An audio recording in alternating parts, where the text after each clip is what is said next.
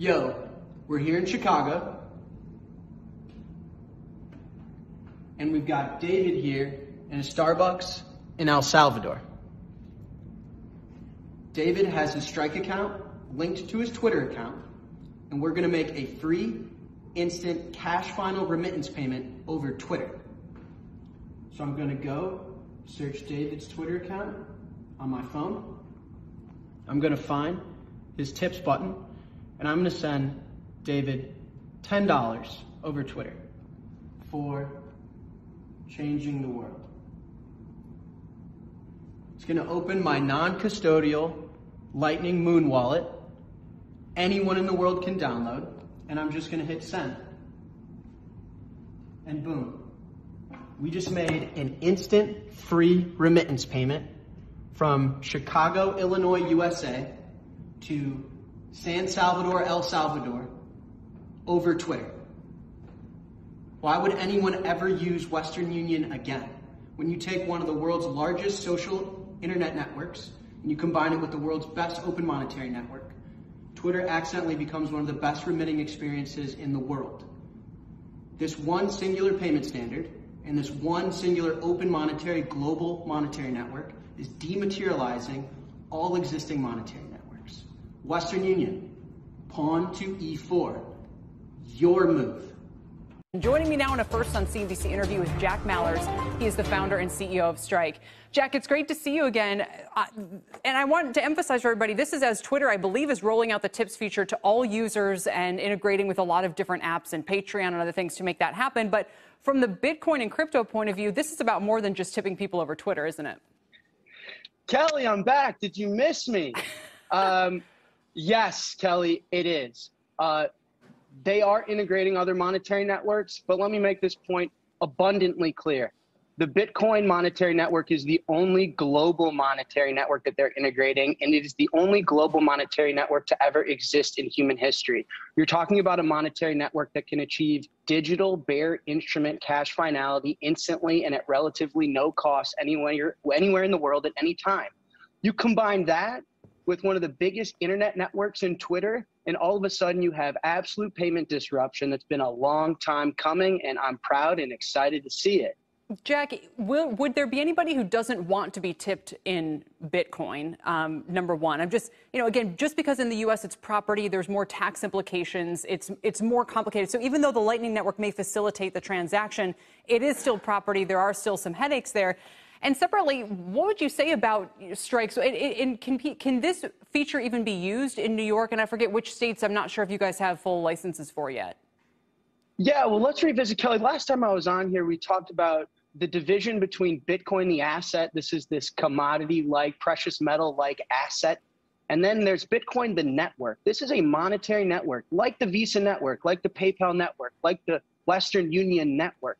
And it achieves monetary functions on a global network, instant global cash finality. So I'd like to divide those two, Kelly. And what we do at Strike is we escrow and settle the value globally, instantly, and at no cost, and allow you to interface with just dollars, just Japanese yen, just euros. So actually, in the Twitter Tips product as it is today and as it's rolling out as we speak, nobody's touching Bitcoin. We're just using Bitcoin to make tweeting at someone as easy as sending money at someone anywhere in the world, anytime, any place, any currency, it doesn't matter, right? So there needs to be a conceptual division of the network, which stands alone in its disruptive innovation for Bitcoin and the Lightning Network, than just the asset. You don't need to touch the asset to gain benefit from the network.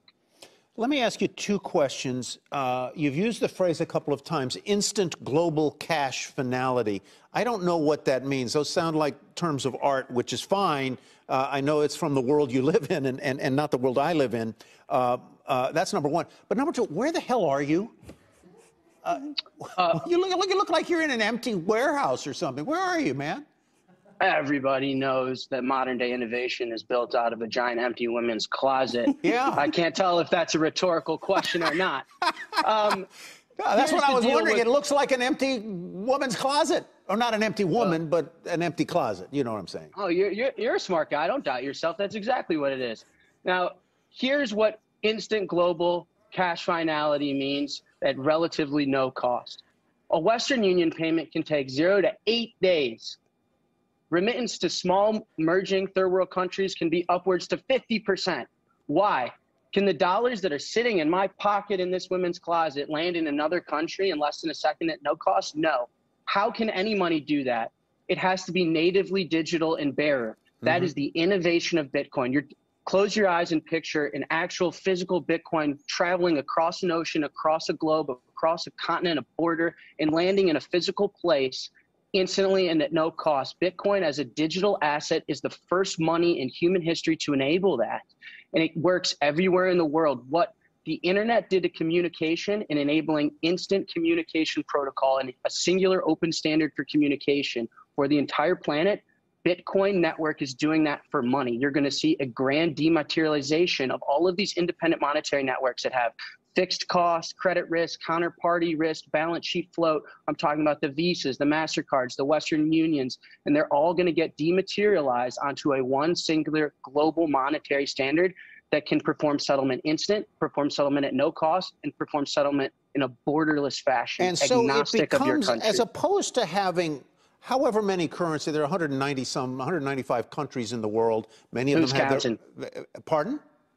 Who's counting? Who's counting? But if I'm hearing you right, you're saying that Bitcoin or crypto can become and is already a global currency worth the same amount in every place at the same time. And so if I am in Jakarta, I am getting the same value as if I am in Toronto. And that can be a very good thing. So I'm not having to go exchange rates and so on and so forth. It's all the same. That is a good part of it, right? Yeah, and you know what I think, again, we need to separate and really divide Bitcoin, the network and the innovation it delivers, as compared to the Visa network or the TransferWise network, and Bitcoin, the asset that can be comparable to gold as one of the best savings technologies of all time. Let's focus on the network. The network achieves this instant finality globally. So a remittance payment nowadays, a remittance payment on a platform like Twitter or on our platform Strike, if I want to send US dollars to Europe, what happens is Strike debits the US dollars out of my Chase checking account. I don't need to own Bitcoin. I don't need to know where it is. I just link my Chase checking account. Strike debits the dollars out, auto converts it to Bitcoin, zips that physical value across the world where it lands in Europe in real time and at no cost, and then it transfers it back into euros. And so we don't make you interface with Bitcoin, the asset. We don't make you be a believer that Bitcoin's going to go to the moon. We're using the underlying network infrastructure to make for a better payment rail than the Visas, the Western Unions, all of these monetary networks, the legacy, outdated, expensive ones that exist today. Jack, a quick final question. We've had some big news this week, Robinhood launching a crypto wallet. As I mentioned, you're still checking some boxes with state regulators here for your own.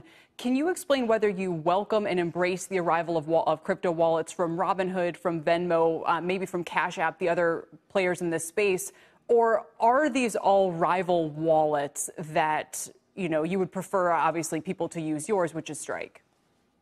Yeah, so we, Kelly, believe that in an open network, new participants are additive. They're not subtractive. You're talking about an open monetary network. Kelly, in the same way that Google invites more websites to join the internet because it makes Google a more valuable company, we invite more network participants to join the world's first open monetary network because it makes our services more valuable. We're talking about disrupting monetary functions as we know it onto a singular global monetary standard. There's going to be many, many winners in this grand disruption, and we're excited to see more people join. Well, we appreciate you joining us today, Jack. I think we will have more questions if you'll come back and join us in the future. Yeah, next time, some shoes. Buy yourself some shoes. Oh, don't hang up on me yet. I got some Crocs. All right. Yeah. All right. Thank you, my friend.